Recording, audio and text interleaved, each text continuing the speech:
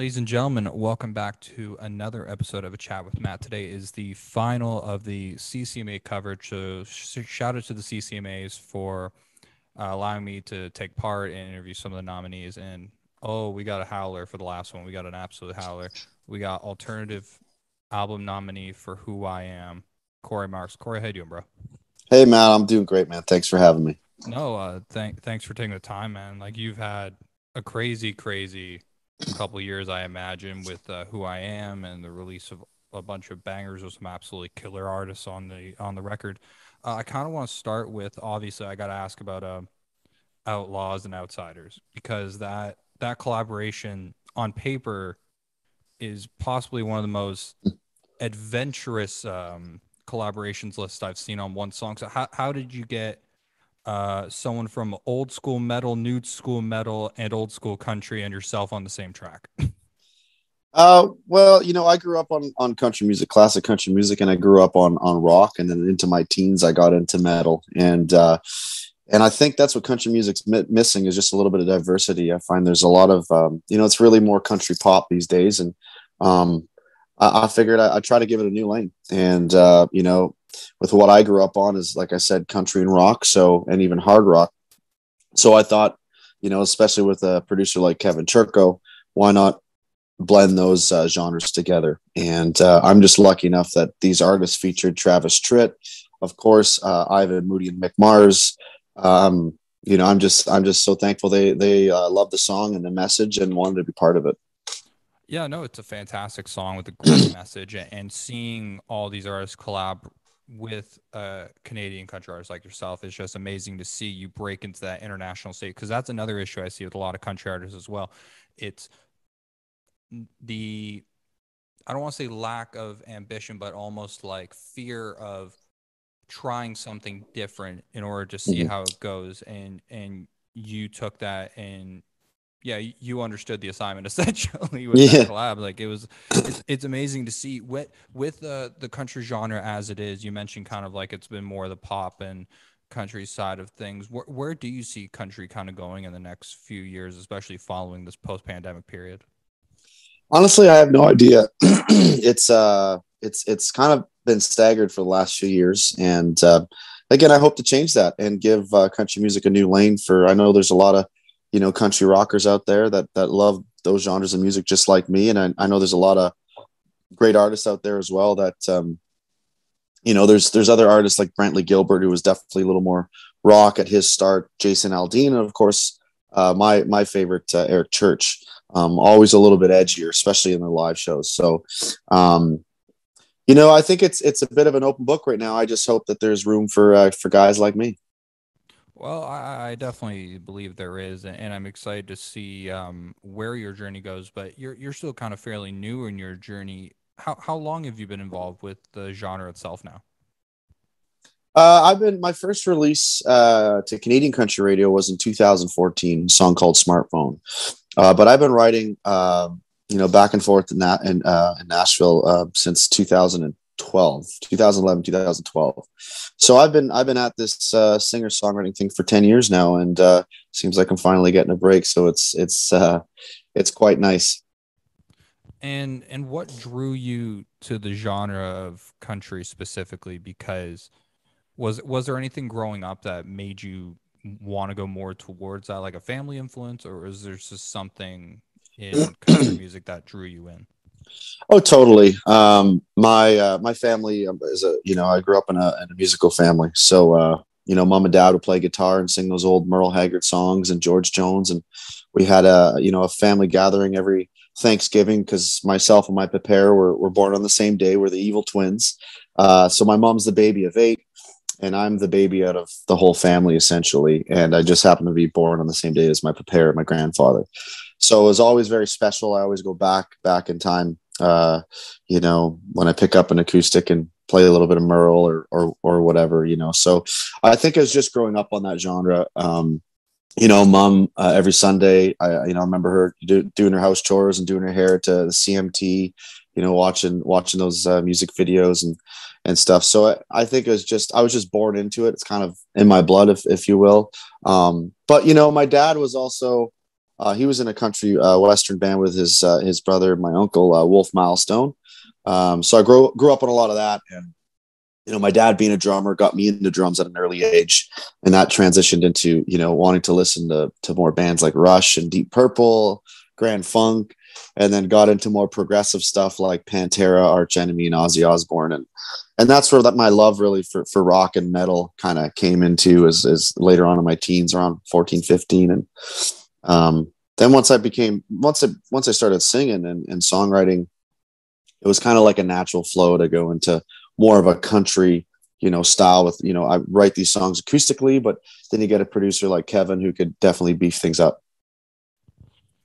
Beef things up is the perfect word I'd use, because it's just, I was listening through a good chunk of the material before we got on this call, and it makes me so happy as someone who started in the music industry in the rock genre, is seeing what you're doing with the genre and evolving it is the right word I'd like to use, because evolution in music is so important, especially in a world where commercialization and focusing on specific dollar points, or just focusing on anything that's not the music. I can tell just from listening to the material that you've put out, it's very apparent that you're aware of your own being as a writer and an artist.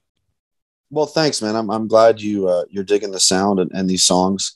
Um, I think it's kind of our job as artists to be unique in our own ways and tell our own stories and kind of do our own thing, and you mentioned it before of, you know, um, essentially artists just being confined to this box, and it's got to look, sound, and be a certain way.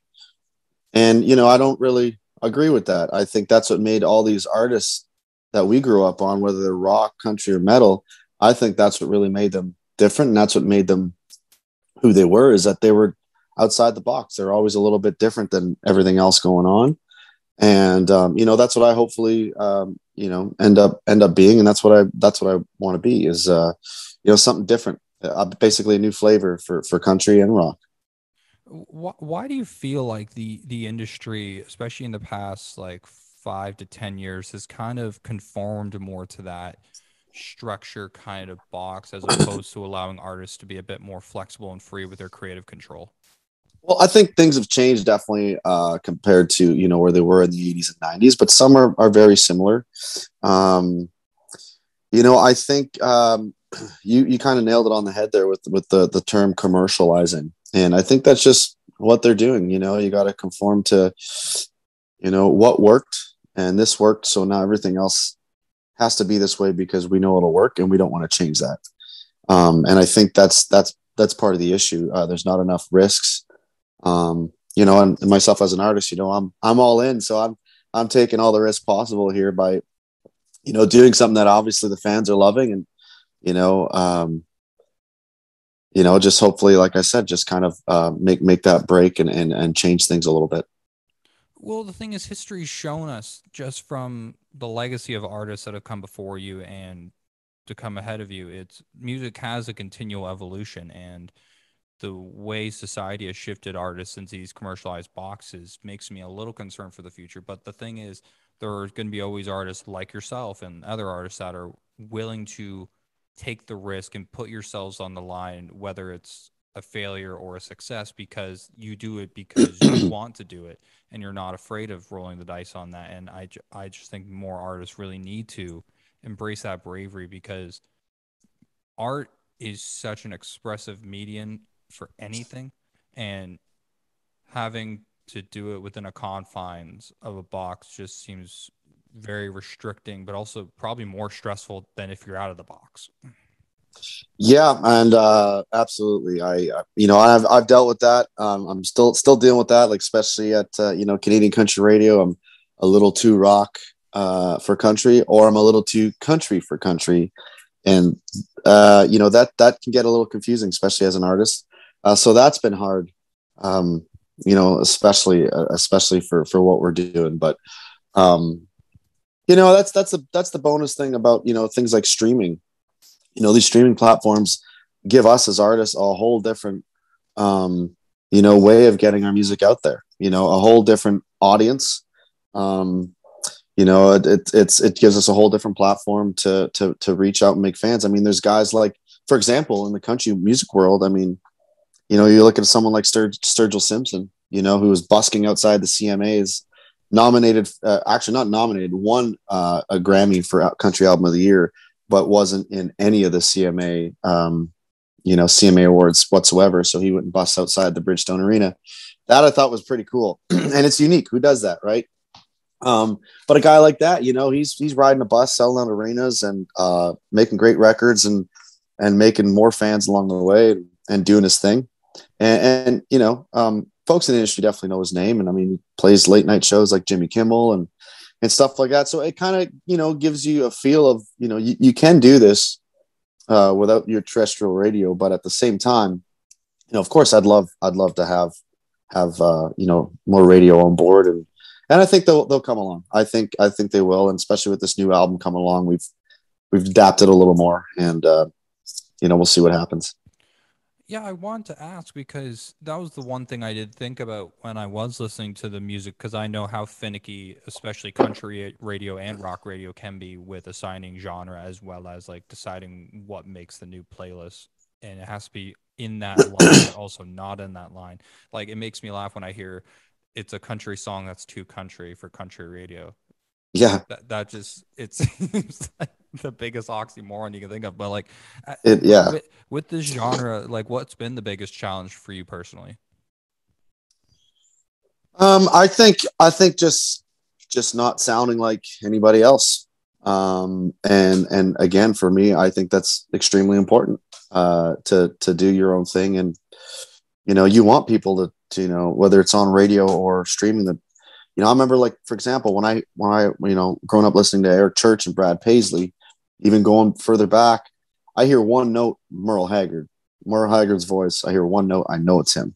Guys like Vince Gill, it's him. And it could just be the guitar playing, especially guitar players that, my guys in the band, I call them, guitar nerds, where they know all their, tones and all that stuff. I was never that guy. That's way above my head. But, they can tell it's Brad Paisley or Vince Gill just by the tone. And that means, in my opinion, there's art there. They've created a sound. They've created something where it's very, distinguished. It's who they are. And yeah, that's just something I've been trying to do and continue doing. And slowly, I think radio is coming on board, and it's nice to, right out of the gates, rock radio, especially in the US, and other countries like Germany and Canada, of course, gave me I'm the first Canadian country artist to ever have a top 10 at US rock radio, and gave Travis Tritt his first top 10 at rock radio. So, I think those are pretty awesome milestones, and something, I think as a Canadian country music artist, we can all be really proud of.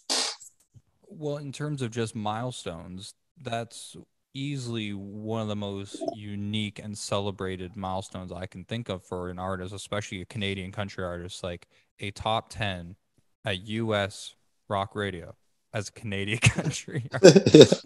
Like, let's just take a moment and just absorb that statement, because that's monumental in the grand scheme of the music industry. Well, thank you, man. Like, that's truly amazing. And it's amazing that you are Canadian and you're doing this for Canada. And that's what I mean. Canada has such a plethora of talent, especially in the Canadian country scene. That's why I've been doing this whole CCMA feature with a bunch of y'all, because there's so much talent, especially in that genre pool, that needs to be pushed out there. And it's amazing that guys like you are on that forefront doing it for the fellow Canadians. So good on you, man. That's really great. Thank you very much, man. Thank you. So, I want to ask, because obviously we just went through a really rough couple of years for the music industry with the pandemic. How did all that affect you and your team with plans that you guys are going on? Well, it certainly changed things. I had about 40 dates, 40 amphitheater and arena dates booked across the United States with Breaking Benjamin, Alice Cooper. We were even talking to Rob Zombie's camp. So I would have been the first country artist to open up for Rob Zombie, which I think would be really cool. A wild show. Yeah, that'd be. I've been wanting to see that guy for years, and if I was able to see him for the first time that way, that would have been fantastic. But I'm sure There'll be more of those opportunities once this world opens up. Between the UK, Australia, and Germany, we had a dozen dates there.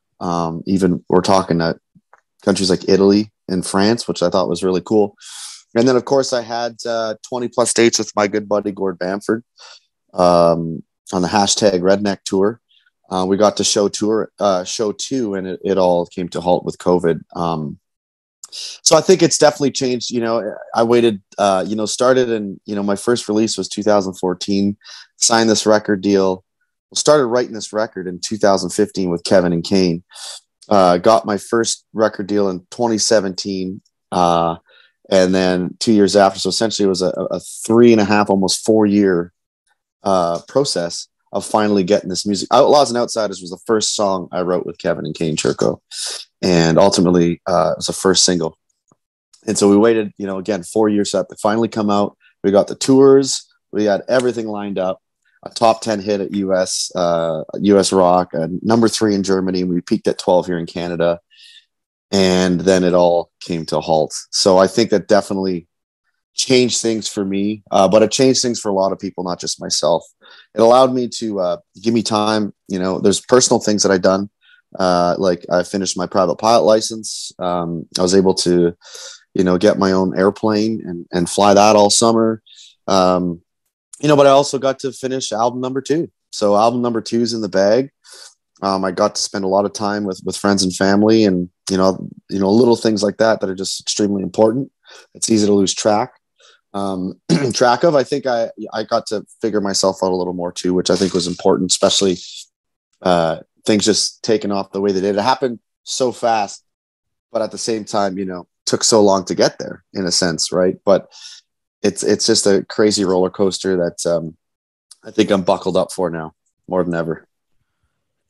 It's such a wild thing when an artist goes from that development stage to all of a sudden being shoved into the spotlight, because like you said, it's such a quick process, because the chance of getting that mass exposure in a short amount of time is so uncommon in the industry, and it's very rare to have such a focal attention. But when it happens, it strikes like lightning, and it's both exciting and absolutely terrifying. Uh-huh. Yeah.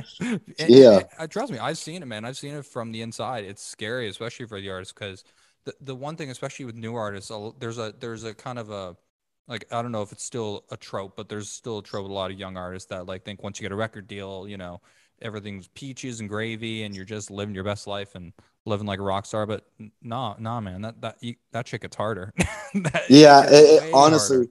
one thing that I learned is like, and I had a great conversation with Travis Tritt a few weeks ago, and we chatted on the phone for a good 2 hours, and he was giving me tips and advice, and just a great mentor and a great guy to learn from. And, that was one thing that stuck to me, that Charlie Daniels told him, is that you got to be really good at 2 things in order to be successful in this business. You got to be able to carry your guitar case in one hand and your briefcase in the other. And it's simple as that.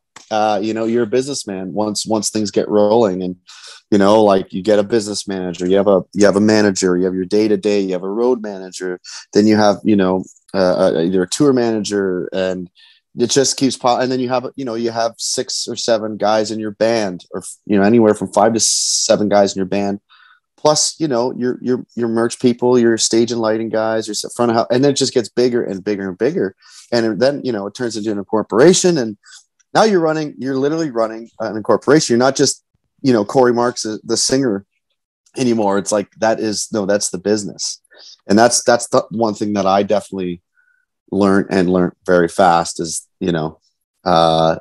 there's a bit of a difference there. You got to kind of separate yourself from that at times. I think it's really important.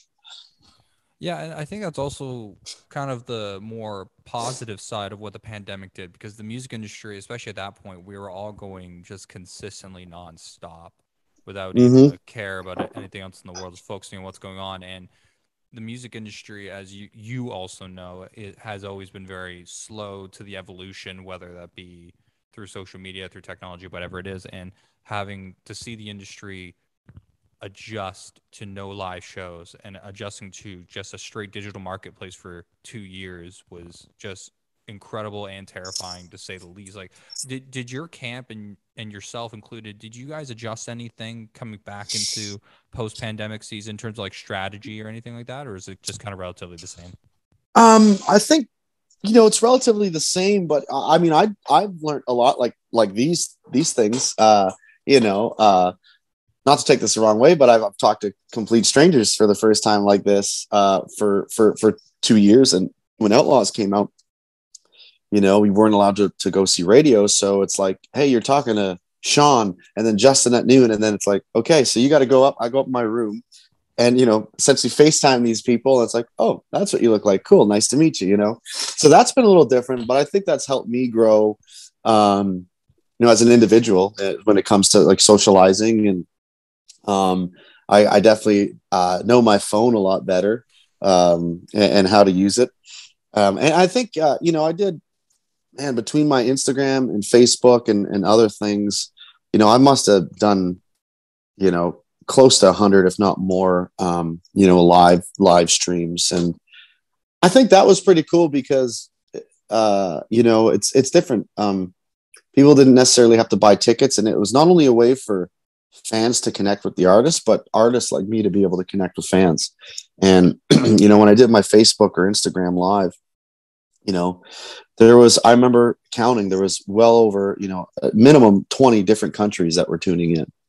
And never would I have thought that my music would be, when I'm playing to people, there would be people tuning in from Afghanistan, Brazil, and, Russia, Germany. There's so Italy, like the list goes on, UAE. It's insane. So I think it's helped me grow that way.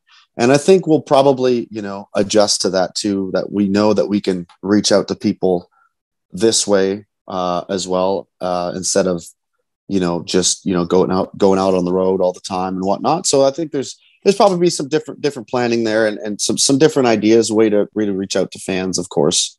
But, being out on the road is definitely the best way to do it. Oh, absolutely, especially in the genre you're in where the live show is so essential to the product of the business.